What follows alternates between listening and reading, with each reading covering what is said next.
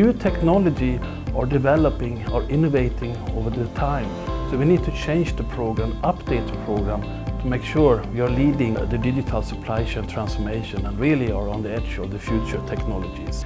CTE started a transformation project like 1 year ago, supply chain transformation project, taking us to the digital future.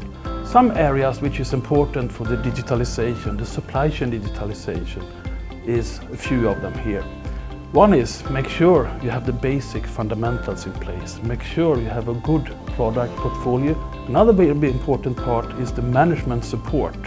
In the CTE we have 100% support from management team. Another very important area is the human resources. So we need to review our HR policy and make sure we're recruiting people who understand and have the knowledge of the new technology.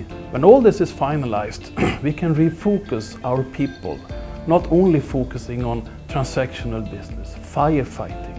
We need to refocus the people, instead focusing on innovation, customer experience, customer-centric, customer management. So this will change the way we are doing business.